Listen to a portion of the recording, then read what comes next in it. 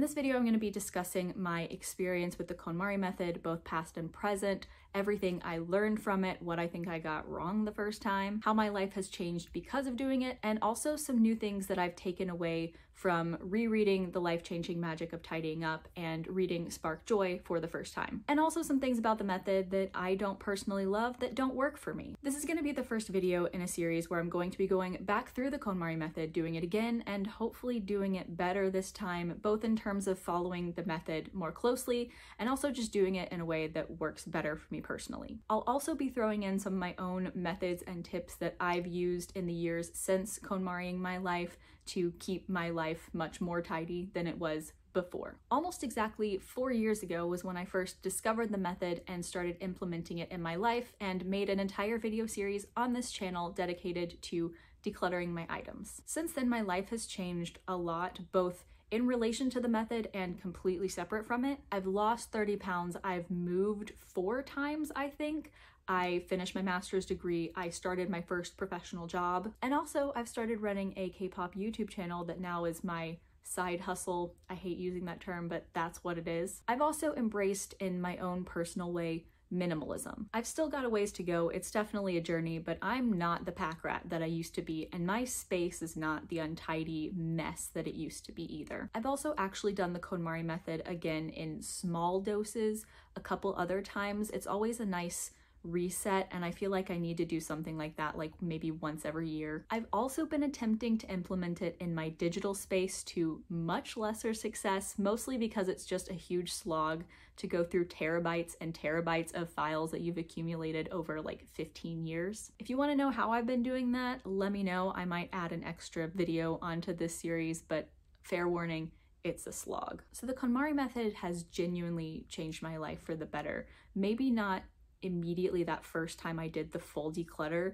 but in the smaller ones since then and in the years since then, it's just continued to snowball and improve my life. Because most importantly, it's changed the way I view my belongings and the relationship that I have with them. I really realized how much having a cluttered, chaotic living space can present itself in my mental state as well, and how much calmer I feel overall and in general when I'm living in a much more tidy environment. Lately, I've been feeling a bit bogged down, a bit in a rut. It tends to happen around this time every year, and when I feel like that, I know that I need to simplify, I need to reevaluate, and that often goes hand in hand with decluttering for me. I also recently read Essentialism by Greg McKeown, and there were some concepts that he introduced in there that I felt really meshed well with the Konmari method, and I want to try to implement some of the things that were mentioned in Essentialism as I'm doing the Konmari method this time, because I think that they will help me with my constant problem with the method, which is the concept of what does sparking joy even mean? Before we jump into the method, as with any method or like self-help advice, take what works for you, what resonates with you, and leave the rest. If you want to try and do the method to a T, go for it, have at it. But if you find that there are things that don't resonate with you, don't work for you, you don't have to do them. No pre-established method or rules are going to work perfectly for every single person. It's about realizing what works for you and what doesn't. And like I said, I am going to be talking in this video about some of the things about the method that just don't work for me. As I mentioned in the intro, I did recently read Spark Joy for the first time, and I'm going to be discussing it throughout, but one thing I wanted to mention near the beginning of this video is that I read it all in one fell swoop, and I don't think that's the best way to use that book. The first half of the book has some really useful clarifications on her first book, if that's something that you think will be useful to you, but the largest chunk of the book is actually much better used as a reference for organization, rather than reading it all in one fell swoop. I checked it out from the library. I still haven't decided if I'm going to buy my own copy, because I found a lot of the stuff in the first half of the book that clarified life-changing magic. I found a lot of that to be useful, but a lot of the organization felt like it was a bit too specific for it to be useful to me personally.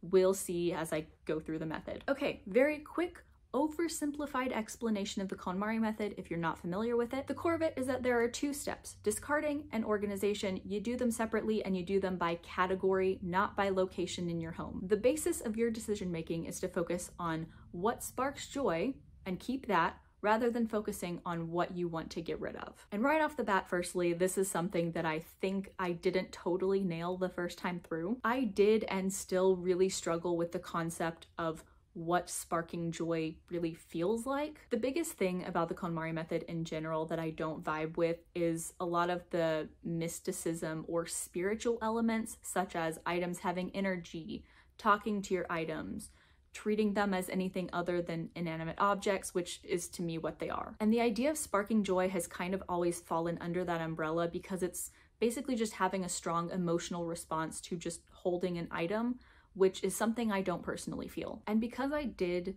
struggle with the concept of sparking joy, I think I did end up focusing more on what to get rid of than what to keep and what sparked joy or made me happy, because it was an ambiguous concept. However, in the book Spark Joy, she actually does give some suggestions that are much more tangible ideas to help you figure out what sparks joy. She suggests that for any given category, you start by picking your 3 favorite items, or the 3 items that most spark joy for you. And you use these 3 items as the basis for what sparking joy means to you. She also suggests that you could even go from there and just rank every other item until you hit a point where the items no longer spark joy to you. Again, sparking joy is an ambiguous concept, but I feel like this is a much more concrete way to go about it rather than just holding items. And it's something that makes a lot of sense to my brain because picking a top 3 is something that I feel like I can do fairly easily,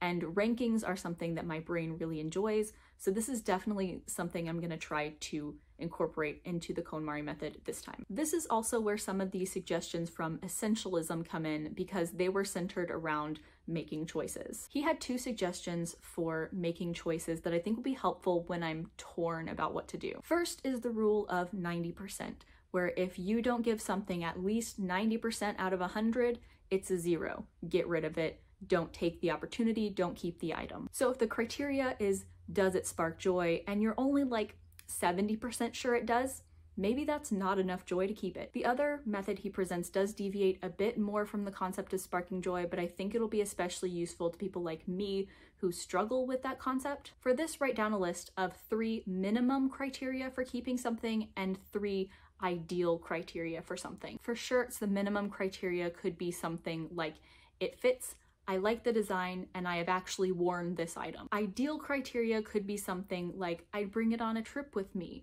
I think I'll still like this in 5 years, and I would wear this to impress someone. Any item that doesn't meet your minimum requirements should be discarded, but if an item doesn't also meet 2 of your 3 ideal requirements, you should also discard it. Like I said, it deviates from the concept of sparking joy, but I think that if you pick the right requirements, it can mimic that for you. For example, if you focus on how you feel in the shirt, like one of the requirements being, this makes me feel confident, stuff along those lines, I feel like it can definitely mimic sparking joy, but in a more concrete way that might make sense to people who are really analytical. Moving on to another thing I did wrong the first time, I broke one of the cardinal rules.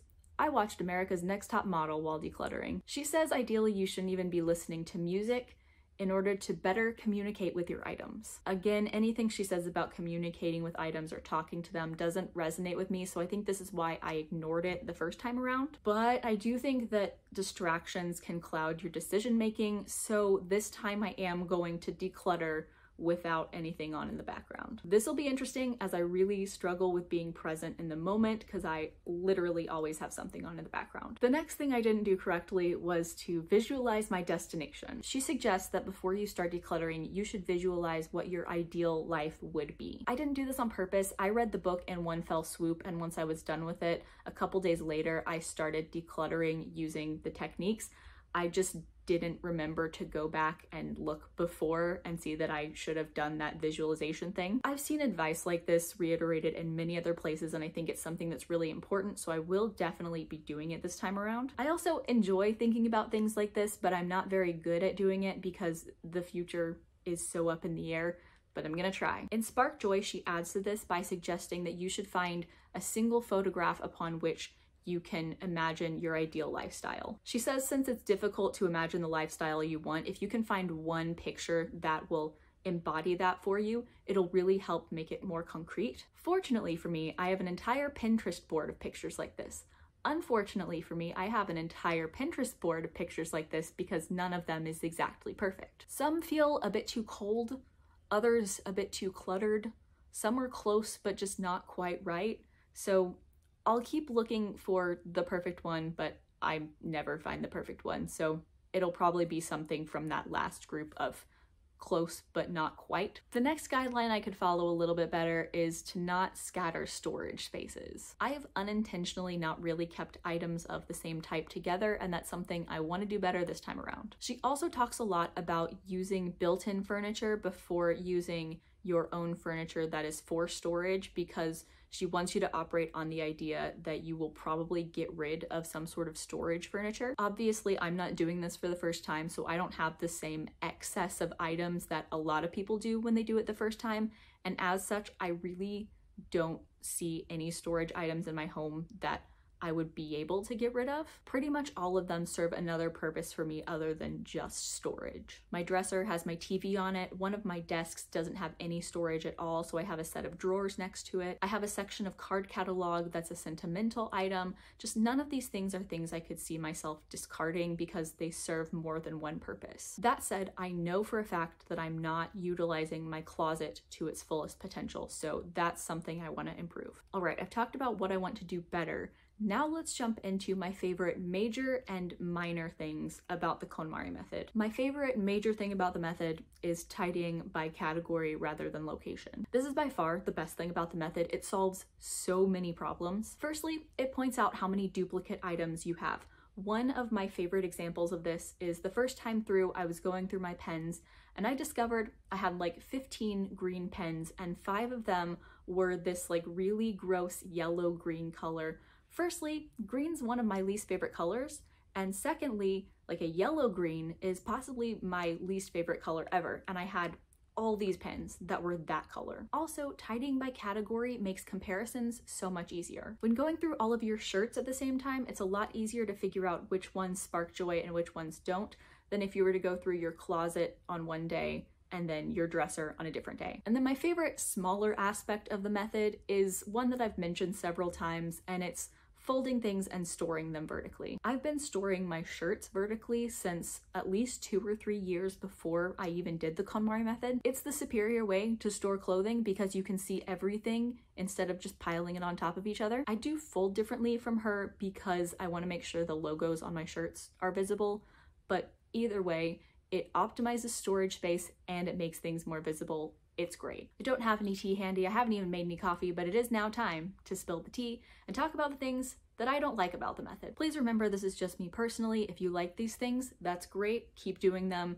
I just disagree with her on some points. Let's start with books, as this is a book channel after all, and my background is breaking several of her rules. One of the quotes in Spark Joy that actually just sparked anger in me was the following: "As for books you've read halfway or not at all, get rid of the whole lot." She stresses many times in both books that you can't tidy for someone else because you don't know what sparks joy for them. However, she also has several quotes like this that just say get rid of all of this category that make it seem like she's trying to tell you what should spark joy to you. Maybe this is what she prefers, but it's advice that I don't think works for a lot of book lovers. She also largely talks about books as information, so I wonder if she's even taking fiction into consideration when talking about books, or if she's just thinking about nonfiction, because that's my assumption. Furthermore, she often talks as if she just assumes people don't reread books, which definitely isn't the case for me, and I know isn't the case for a lot of other people too. Sure, I've not reread every single book that I own,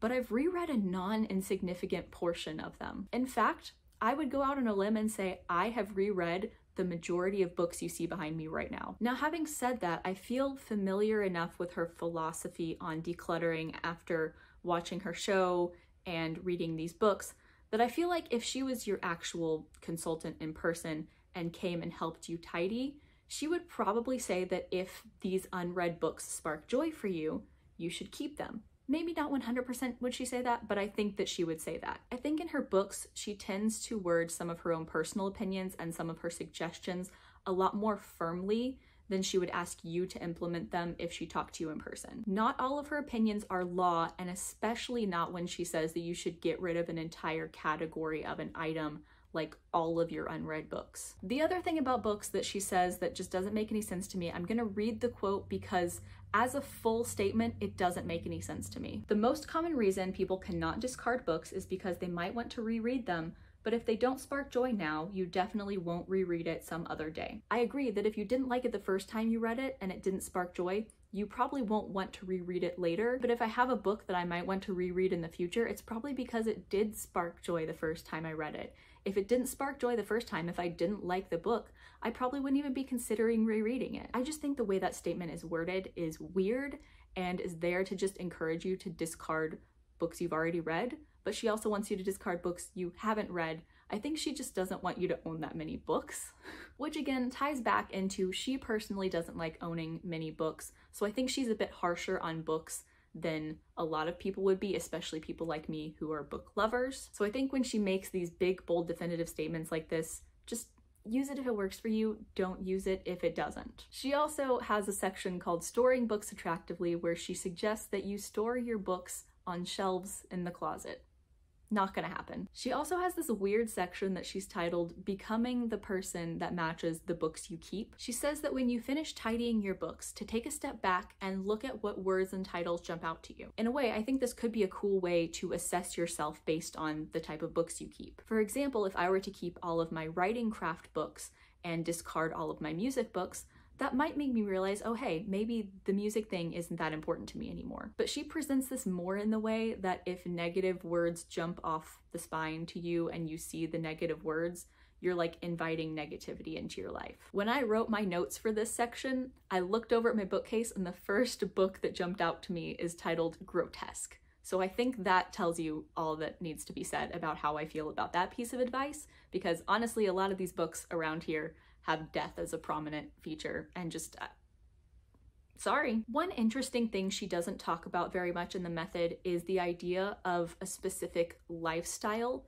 sparking joy versus items. For example, I'm not sure all of my towels spark joy, but what does spark joy is not having to do laundry very often, so I have a lot of towels. Similarly, there's a point in Spark Joy when she has a client who has a lot of plastic silverware, disposable stuff like that, and she asks her, does this really spark joy for you? And my response to that is it's probably not about those disposable things sparking joy, but rather that doing the dishes doesn't spark joy. Personally, it's my least favorite household chore. I put it off as long as possible. Thankfully, I now have a dishwasher, so that makes my life a lot easier and I don't use disposable items that often. But if I didn't have the dishwasher, I think I'd much rather be spending my time doing things I enjoy than washing dishes. So therefore, the trade-off of using a paper plate and disposable silverware is something I'm very willing to make and sparks quite a bit more joy than doing dishes. So it's just interesting that she has you do this visualization of your ideal lifestyle, but otherwise she doesn't really focus on lifestyle,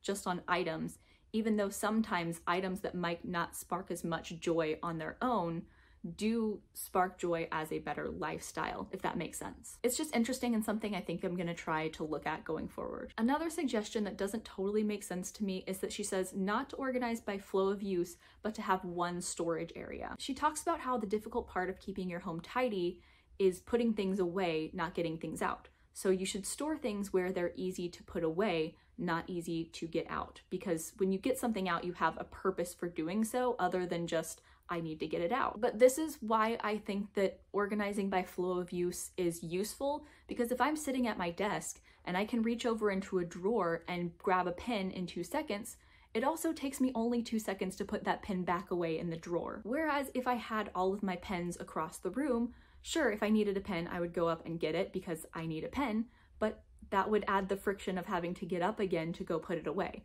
That's why I think flow of use makes sense. She literally says, put it somewhere where it's easy to put away, not necessarily where it's easy to take out, but that is literally what flow of use is. It's putting it somewhere where it's easy to put it back away, aka exactly where you're at and using it. Maybe this is different for different people, but I just think she contradicts herself in that point. If I need to use something somewhere and it's easy to take out, it's also easy to put it away in the same spot. Another piece of advice that just doesn't work for me is she says you should empty your bag every night. This one works on the assumption that you use different bags on different days, so therefore you should take everything out of your bag at night so you don't forget anything in the morning and you can put it all back in a new bag. I take the same bag to work every single day. If I took everything out at night, I would 100% forget something at some point in the week and it would be a nightmare. And it would definitely be my ibuprofen on a day when I have a headache. That's why I don't take anything out of my bag. That's another one just doesn't work for me. All right, enough complaining about the method. We're about to get closer to the wrap up here. Now I want to talk about what I want to improve about this series this time around. It's basically one big thing. I want to show myself actually decluttering more. I think the first time, because I didn't want to do time lapses, I just ended up not recording myself decluttering at all.